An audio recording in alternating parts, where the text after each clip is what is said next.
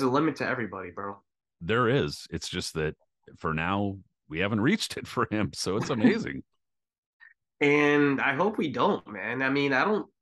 It's gonna be tough because like going to 122 is a lot of weight, and guys at 122 are big. They are bigger than what they are at 118. That 4 pounds may not seem like a lot, but it is a lot, especially with guys who are at 122 but have the frame that they're gonna build up to 126, 130, or even beyond that one day. And you get the sense that Inoue is probably gonna max out at 122.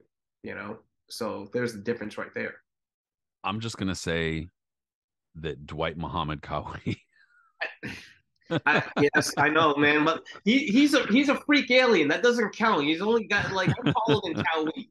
All right, so you know, I'm just saying.